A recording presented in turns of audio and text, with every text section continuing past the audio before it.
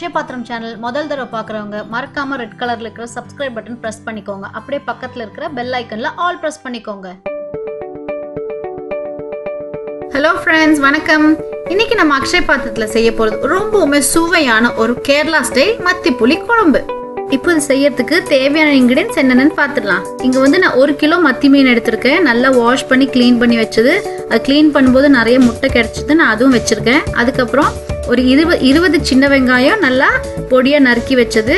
நீங்கள் பெரிய வெங்காயம் கூட யூஸ் பண்ணிக்கலாம். ஒரே ஒரு பச்சை மிளகாய், இஞ்சி ஒரு துண்டு நீளமாக நறுக்குனது, கருவேப்பிலை. அதுக்கப்புறம் இங்கே நான் எடுத்துருக்கிறது கொடம்புளி. இந்த கொடம்புளியை நான் சுடு தண்ணியில் ஊற வச்சுருக்கேன். அப்புறம் நம்மளுக்கு மசாலாக்கு தேவையானது மஞ்சள் தூள், மல்லித்தூள், மிளகாத்தூள், வெந்தயம், ஜீரகம். இந்த மசாலாவெல்லாம் நம்ம லைட்டாக சூட் பண்ணிட்டு அரைச்சி எடுத்துக்கலாம்.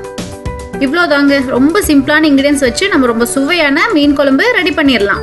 முதல்ல அதுக்கு ஒரு பேனை சூட் பண்ணிக்கோங்க. வெந்தயம் 1 டீஸ்பூன், ஜீரகம் 1 டீஸ்பூன், அதுக்கப்புறம் மஞ்சள் தூள் 1 டீஸ்பூன். இதெல்லாம் 1 கிலோ மீனுக்கான கணக்கு. அதுக்கப்புறம் மிளகாத்தூள் 2 டீஸ்பூன். காரம் உங்களுக்கு தகுந்த மாதிரி அட்ஜஸ்ட் பண்ணிக்கோங்க. அதுக்கப்புறம் மல்லித்தூள் 1 டீஸ்பூன். இதெல்லாமே நம்ம ஆட் பண்ணிவிட்டு இதை நம்ம லைட்டாக ஃப்ரை பண்ணி எடுத்துடலாம். லோ ஃப்ளேமில் வச்சு ஃப்ரை பண்ணிக்கோங்க. இது லைட்டாக ஃப்ரை ஆனதும் நம்ம இது ஒரு மிக்சியில் பேஸ்ட் மாதிரி அரைச்சி எடுத்துடலாம். சும்மா லைட்டாக சூடானா போதும். இப்போ பாருங்கள், நல்லா ஃப்ரை ஆயிடுச்சு. இதை நம்ம மிக்சியில் பேஸ்ட் மாதிரி அரைச்சி எடுத்துடலாம். முதல்ல ஒரு மண் சட்டியை சூடு பண்ணியிருக்கேன். அதில் 3 டீஸ்பூன் தேங்காய் எண்ணெய் எடுத்திருக்கேன். மீன் குழம்புக்கு தேங்காய் எண்ணெய் தான் நல்லாயிருக்கும். அதில் நம்ம கொஞ்சோண்டு வெந்தயம் சேர்க்க போகிறோம். நம்ம ஏற்கனவே மசாலாவில் வெந்தயம் சேர்த்துருக்கோம். அதனால் நம்ம கொஞ்சமாக மட்டும் ஆட் பண்ணால் போதும். அதிகமாக ஆட் பண்ணிட்டோம்னா ரொம்ப கசப்பு டேஸ்ட் வரும். அதிலே நம்ம நறுக்கி வச்சுருக்கிற சின்ன வெங்காயத்தை ஆட் பண்ணிடலாம். அதுக்கப்புறம் நம்ம நறுக்கி வச்சுருக்கிற இஞ்சியும் இதில் சேர்த்துடலாம். இந்த மாதிரி நீளமாக தான் நறுக்கியிருக்கேன் இஞ்சி. அதுக்கப்புறம் எடுத்து வச்சுருக்கிற பச்சை மிளகாய், ஒரே ஒரு பச்சை மிளகா தான் எடுத்திருக்கேன். நீங்கள் வேணும்னா காரம் அதிகமாக வேணும்னா இன்னும் 2 சேர்த்துக்கலாம். அதுக்கப்புறம் கருவேப்பிலை. இது எல்லாத்தையும் போட்டு நம்ம நல்லா வதக்கிடணும். வெங்காயம் எல்லாம் நல்லா ப்ரௌன் கலரில் வர்ற வரைக்கும் நம்ம இதை நல்லா வதக்கி எடுத்துடலாம். இப்போ பாருங்கள், இந்த மாதிரி நல்லா வதங்கணும். இது வதங்கினதுக்கப்புறம் நம்ம அரைச்சி வச்சுக்கிற மசாலாவை இதில் சேர்த்துடலாம். இது பாருங்கள், அப்போ நம்ம வறுத்தோம் இல்லையா, அந்த மசாலாவை இந்த மாதிரி பேஸ்ட் மாதிரி கொஞ்சம் தண்ணி சேர்த்து அரைச்சிடுங்க. இதை நம்ம இப்போ இந்த வெங்காயத்தில் சேர்த்துடலாம். இது ஃபுல்லாக சேர்த்துருங்க. சேர்த்துட்டு நல்லா மிக்ஸ் பண்ணி விட்டுக்கோங்க. ஒரு 2 மினிட்ஸ் நம்ம போட்டு மிக்ஸ் பண்ணிக்கலாம். லைட்டாக அந்த பச்சை வாசம்லாம் இருந்ததுன்னா போயிடும். ஃப்ளேமை மீடியம் ஃப்ளேமில் வச்சுக்கோங்க.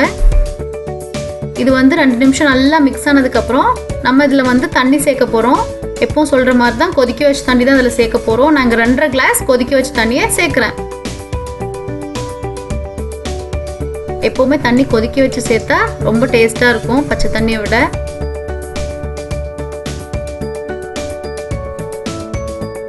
அதுக்கப்புறம் நம்ம ஊற வச்ச கொடம்புளி இதில் சேர்க்க போகிறோம். இந்த கொடம்புளி எடுத்து இந்த மாதிரி 2 பீஸாக போட்டுருங்க. 3த்தையும் நம்ம 3 பீஸ் பண்ணி போட்டுடலாம். இது 1 கிலோ மீனுக்கு 3 தாராளம். இதை போட்டதுக்கப்புறம் நம்ம ஊற வச்ச தண்ணியை இதில் சேர்த்துடலாம். அதுக்கப்புறம் தேவையான அளவு உப்பை நம்ம சேர்த்துடலாம். அதில் உப்பெல்லாம் நம்மளுக்கு தகுந்த மாதிரி சேர்த்துக்கலாம். நான் இங்கே 2 டீஸ்பூன் உப்பு சேர்த்துட்டு நல்லா மிக்ஸ் பண்ணிக்கோங்க. மிக்ஸ் பண்ணிவிட்டு நம்ம இதை நல்லா கொதிக்க விட்டுறணும். இப்போ பாருங்கள், நல்லா கொதி வந்துருச்சு. இதில் நம்ம எடுத்து வச்சுருக்கிற மீனை ஆட் பண்ண போகிறோம். நல்லா கொதி வந்ததுக்கப்புறம் மட்டும்தாங்க நம்ம இதில் மீனை ஆட் பண்ணணும். எல்லா மீனையும் இதில் ஆட் பண்ணிடலாம்.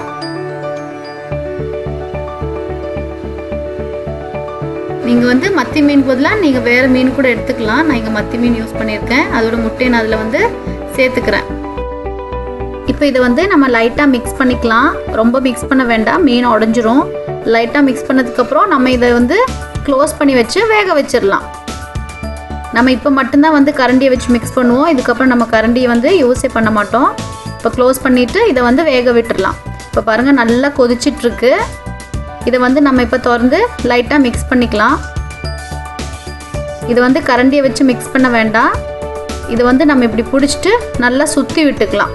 நம்ம கரண்டியை வச்சு மிக்ஸ் பண்ணோம்னா மீனெல்லாம் ஃபுல்லாக உடஞ்சிரும். இந்த மாதிரி மட்டும் மிக்ஸ் பண்ணால் போதும். எந்த மீன் குழம்பு செய்கிறதா இருந்தாலும் இந்த மாதிரி மிக்ஸ் பண்ணிக்கோங்க. கரண்டியை வச்சு மிக்ஸ் பண்ண வேண்டாம். இப்போ நல்லா கொதிக்குது. நம்ம மிக்ஸ் பண்ணதுக்கப்புறம் திருப்பி இதை க்ளோஸ் பண்ணி வச்சு வேக விட்டுடலாம்.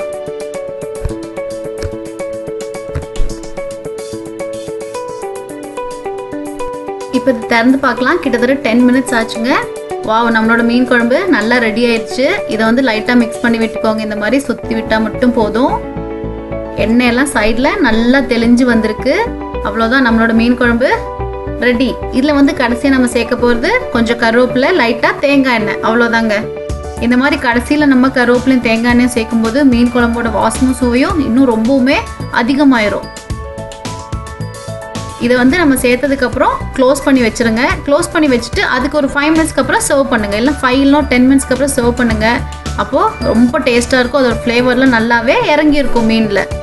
எப்போவுமே மீன் குழம்பு வந்து ரெடி பண்ணிவிட்டு கொஞ்சம் நேரம் கழித்து சாப்பிட்டா தான் அதோட சுவை சூப்பராக இருக்கும். இவ்வளோதாங்க, ரொம்ப ஈஸியாக நம்ம வீட்டில் செஞ்சுட்டோம். 10 நிமிஷம் தாங்க மீன் குழம்பு ரெடி. இந்த ரெசிபியை கண்டிப்பாக உங்கள் வீட்டில் ட்ரை பண்ணி பாருங்கள். எல்லா இன்க்ரீடியன்ஸும் உங்கள் வீட்டில் இருக்கிறது தான். உங்கள் வீட்டில் கண்டிப்பாக ட்ரை பண்ணி பாருங்கள். உங்களோட ஃபீட்பேக்கை எனக்கு கமெண்ட் பண்ணுங்கள். இந்த வீடியோ பிடிச்சிருந்தா உங்கள் ஃப்ரெண்ட்ஸ் அண்ட் ஃபேமிலி கூட ஷேர் பண்ணுங்கள், லைக் பண்ணுங்கள். அக்ஷய் பாத்திரம் சேனல் மறக்காமல் சப்ஸ்கிரைப் பண்ணுங்கள். பெல் ஐக்கனை கிளிக் பண்ணுங்கள். மீண்டும் நல்ல ஒரு ஈஸி ரெசிபியில் உங்கள் எல்லாரும் சந்திக்கிறேன். பாய் பாய்.